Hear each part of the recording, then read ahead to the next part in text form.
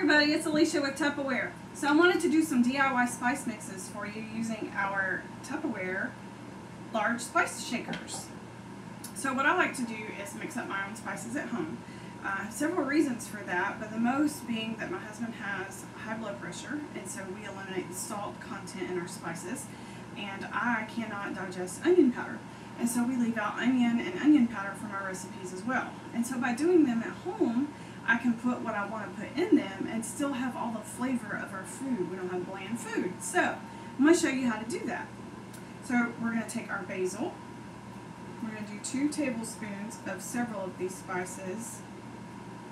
And I'll show you what we're making. There's 1. And I always mix it into a bowl first before I put it into the spice makers.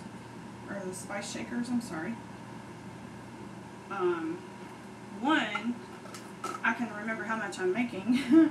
And 2, if I'm doing it in here and I measure it incorrectly, I can always dump it. And I don't have to worry about it messing up my seasoning. Alright, we're going to do our oregano.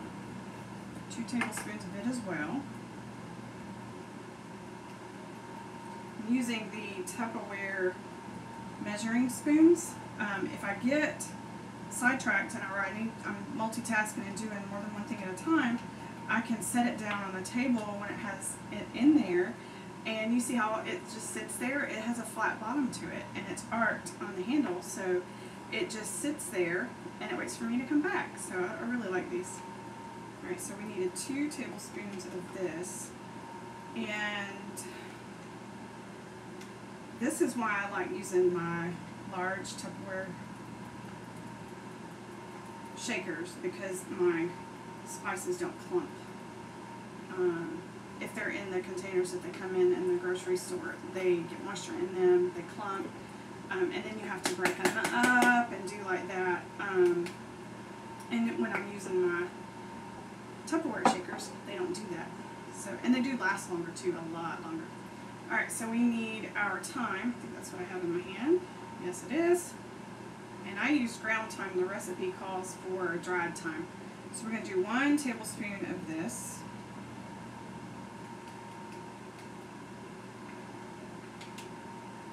And again, if you're using a dried spice or ground spice over fresh spices, you might not need to use as much. As you grind it and store it, it does lose its potency. So just keep that in mind when you're doing your recipes. And if you're doing a new recipe, err on the side of less. You can always add more to it, but you cannot take it away once you put it in. So, alright, so that's about 1 tablespoon. Garlic powder, we need 1 tablespoon. Okay. I love garlic. Oh my gosh, in any form. Whole, ground up, minced. Oh, it's just so good. Alright. So what I have made is a version of Italian seasoning. And so you see on my bottle, Italian seasoning. I do label my stuff. I have one for taco and one for chili. And I have a vegetable one when we're doing grilled vegetables. I'll just sprinkle a little bit of that on there. And again, it's missing the salt, it's missing the onion, all of them are. And so they're tailor-made for us. So if that's something that you're interested in, check it out. I really enjoyed doing this demo for you. Have a nice day.